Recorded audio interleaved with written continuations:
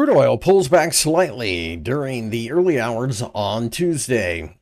First, a quick word from our sponsor. This video is brought to you by XNest, the world's largest retail brokerage firm offering ultra-fast execution and no overnight fees. Look for a link in the description below.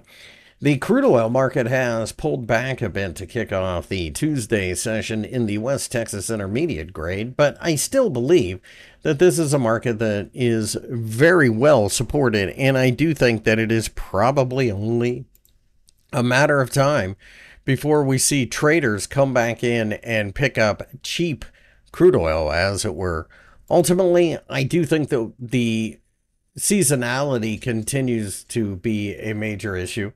And of course, demand picking up in summer is something that we see almost every year.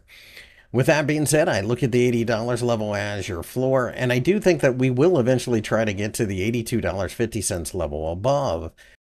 Brent markets look very much the same, using the $84.50 level as support, as we have broken out and now we are retesting that previous resistance.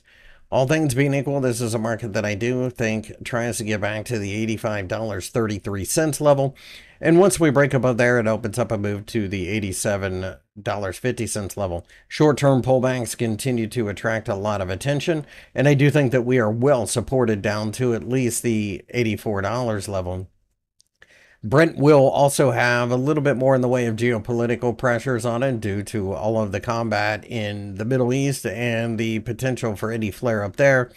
But all things being equal, it's just a positive time of year for crude oil, and you have to keep that in the back of your mind. I have no interest in shorting either market at this juncture. If you liked the video, give me a thumbs up and subscribe.